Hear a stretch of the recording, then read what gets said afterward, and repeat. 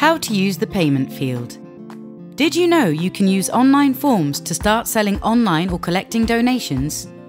In this video, we will talk about payment fields and how to use them in your forms. While editing your form, click on the plus button and find the payment field on the menu. With a payment field, you can add several payment methods for your audience. For example, you can connect to your Stripe account and accept payment through Stripe.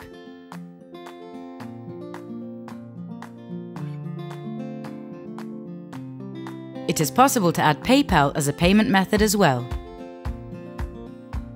All you have to do is enable the PayPal option and enter your client ID and client secret to the area below.